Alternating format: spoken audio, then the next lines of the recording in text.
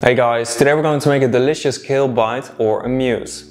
It's a savory kale meringue with confit shallot, kale flan, a bacon cream and crispy bacon. So, let's begin. First we're going to make a kale coulis or puree. This will be the base for the meringue and the flan. Start by picking the leaves from one big kale. Then cut along the vein to remove it. In total you'll need around 800 grams of cleaned leaves. Once that's done, bring a big pot of water to a boil and season it with a generous amount of salt.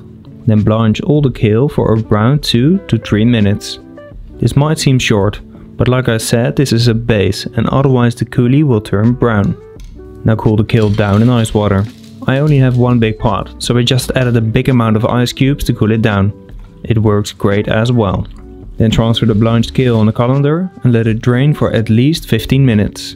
Meanwhile, cut 2 shallots in half and clean them. Now chop them. Then add a drizzle of oil to a hot pan and glaze the shallots on a low heat. Add some salt for seasoning and to help soften the shallots. Once softened, add 250 grams of vegetable broth and turn off the heat. Then transfer the kale into a blender and also add the shallots and broth. Blend this till completely smooth. This can take a couple of minutes. After that, pass it through a fine sieve. Using a ladle will make this a lot easier. Now this is the base coulis. It's already delicious like this, but we're going to use it for 2 other recipes. First the meringue. Pour 200 grams of the coulis into a measuring jar, together with 30 grams of a dark ponzu, 60 grams of egg white powder and 70 grams of icing sugar. Now blend this till smooth. Make sure there are no more lumps, because those will not dissolve later on. Then pour the mixture into a mixing bowl and start beating it till stiff peaks have formed. This really takes some time, so don't be surprised if it needs to mix for 5 to 10 minutes. Once it's a stiff meringue, transfer it into a piping bag that's fitted with a small round nozzle. Then pipe small equal meringues on a silicone sheet. Now sprinkle some flaky salt on top and let the meringue dry at 70 degrees Celsius for 30 minutes. After that, turn down the temperature to 50 degrees Celsius and let them dry for at least 5 hours. Then you only need to shave a little bit off the top off to make them stand level. Keep them dry and covered for later. Now for the flan. Mix 150 grams of the kale coulis with 45 grams of egg yolk, 2 grams of salt and 15 grams of olive oil. Now mix this till it's one even mixture.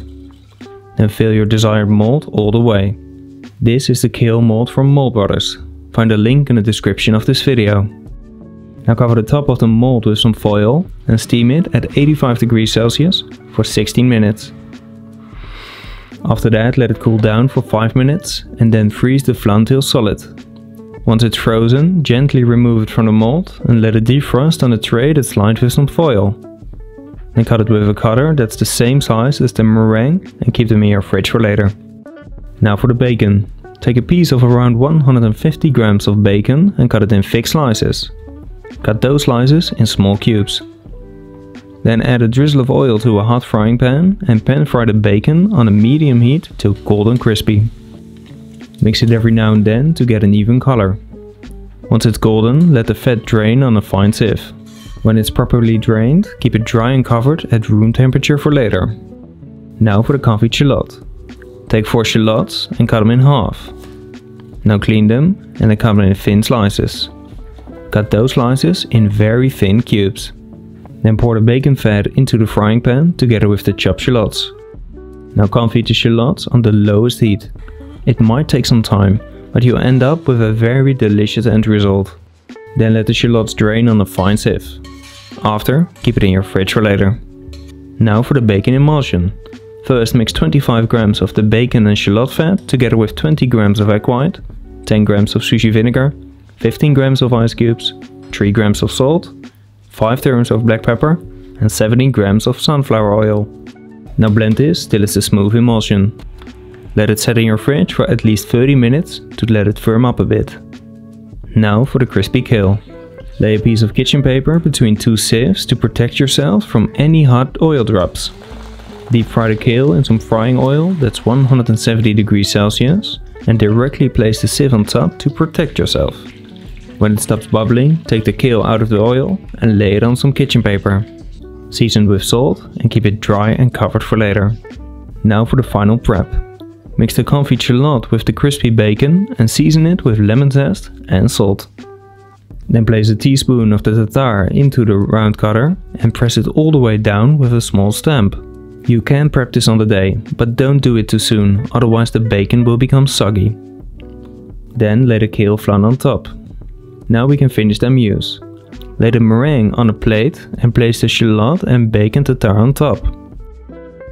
Then pipe a dot of the bacon emulsion on the flan and finish it off with the crispy fried kale.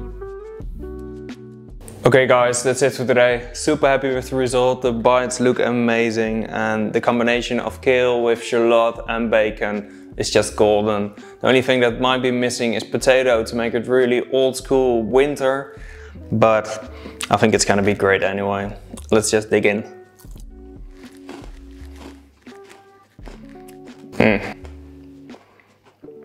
That's really nice. That's super nice. The flan, really flavorful. The meringue as well. The texture is great. And then in combination with the bacon, the confit shallot, and the little crispiness of the bacon in between as well. Yeah, really nice bite or amuse, whatever you want to call it. So guys, yeah, that's it for today. I hope you've enjoyed the video. Please let me know in the comments on what you want to see next. Like and share the video and subscribe if you want to see more amazing recipes and culinary content. And as always, bon appétit!